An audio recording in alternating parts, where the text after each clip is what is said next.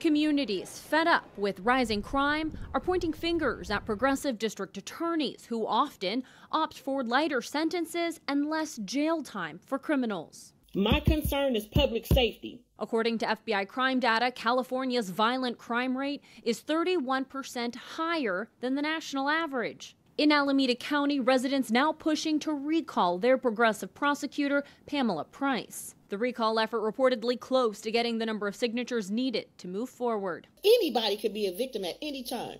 Business owners are losing their businesses. People are losing their lives.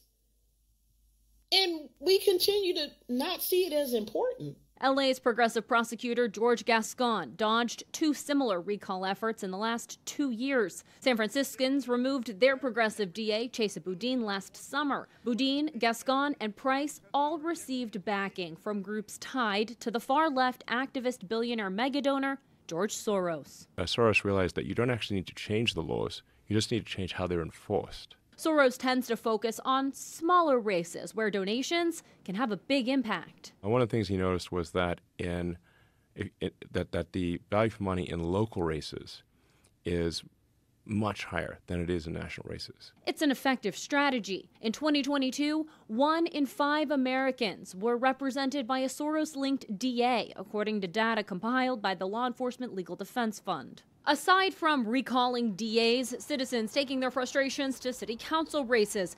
In Seattle, only 3 of 9 city council members who led the 2020 Defund the Police movement were voted back into office.